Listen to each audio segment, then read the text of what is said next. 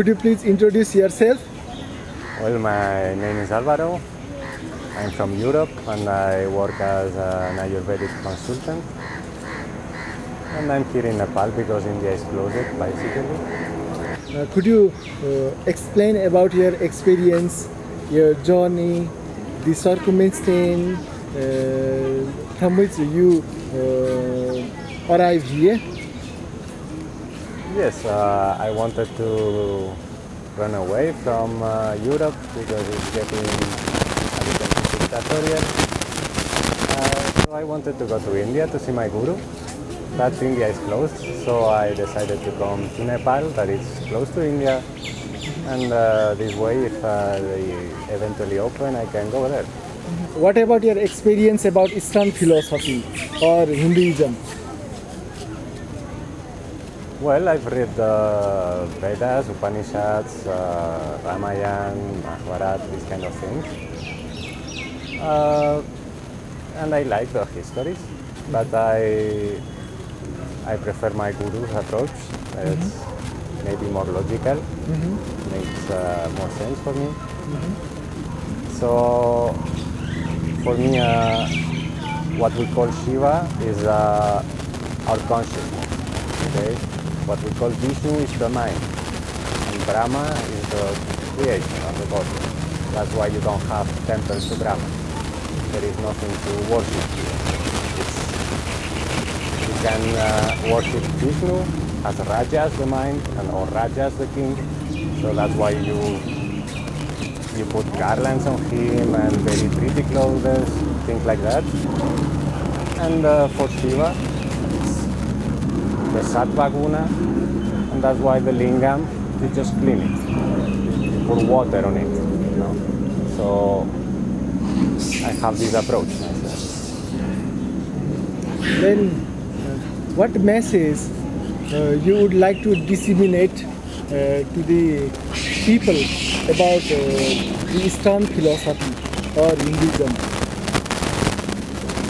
Well, it's quite a deep philosophy, and if you go for Vedanta, I think it's good for many people. I mean, you need some. There are different ways in yoga. Every people don't need the same path, you know.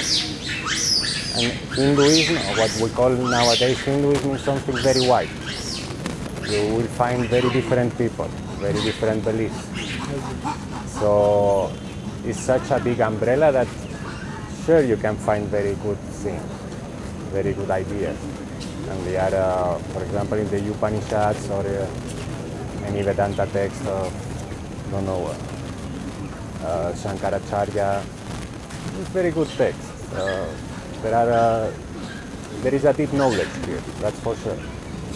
But there is also a lot of histories that are just another way of communicating this knowledge. But they don't must be true, you know, it's just a way of talking about a deeper truth.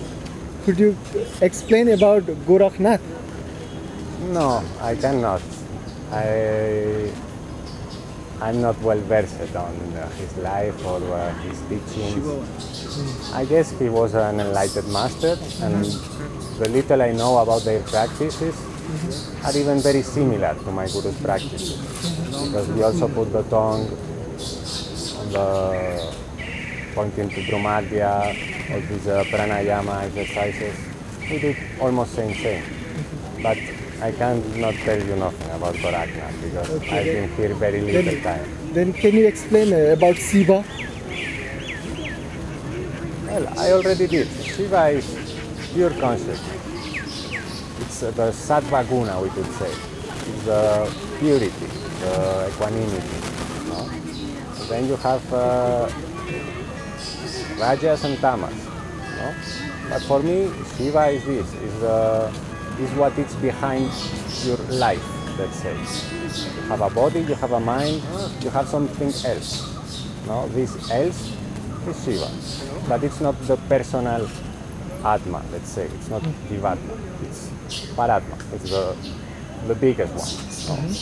So what you know about Nepalese culture? Very little, very little. For me, it's similar to India, but you eat more meat and they drink alcohol, and I don't like it. Do you know about Shivaratri? How it is celebrated? What is the importance of Shivaratri? Yes, Shivaratri is a special date to get union with Shiva. But this union, as I told you before, is with your own self. It's not a union that you do with many people. I know here there is a very good gathering and a very good energy, but these only have to lead you to an inner gathering with Shiva. So this is what I can tell you about Shivaratri.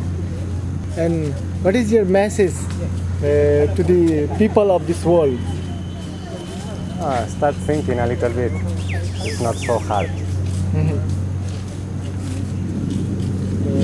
What you tell about Eastern philosophy to the people rest of this world?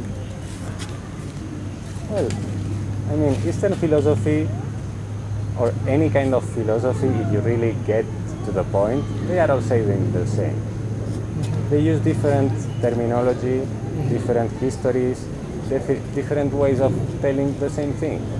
So you can go for any philosophy, but you must go deep enough. And you must use your brain for it. You must think about it. It's not about believing what somebody says.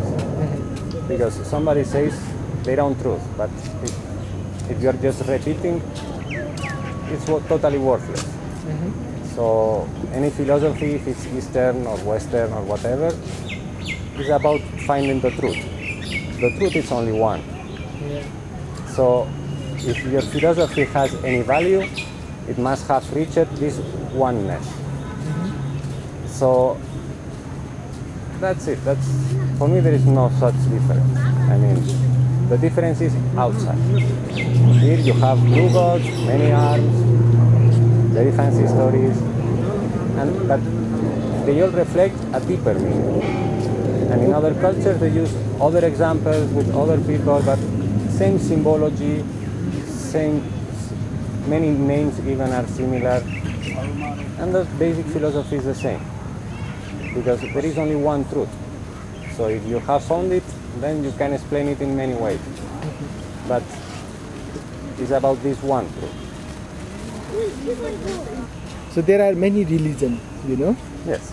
Then, but their destiny is only one, to find the truth, you know?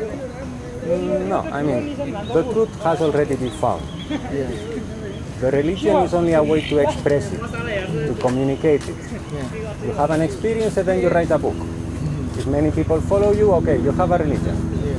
But this is only outside. Yeah. If you go inside of the message, if you are able to decipher it, you will get that truth. But even if you understand it, it's not enough. You must live it. And that's why we practice yoga and this kind of thing. Well, thank you very much. Thank you very much.